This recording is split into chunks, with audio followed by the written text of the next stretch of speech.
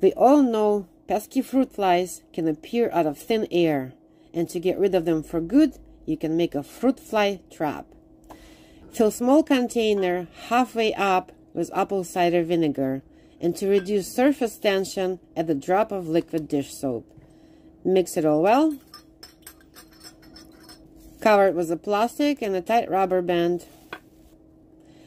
Poke some holes for flies to get in, and place it in the place where fruit flies like to hang out. Refresh it every 2 or 3 days until you have no more fruit flies left.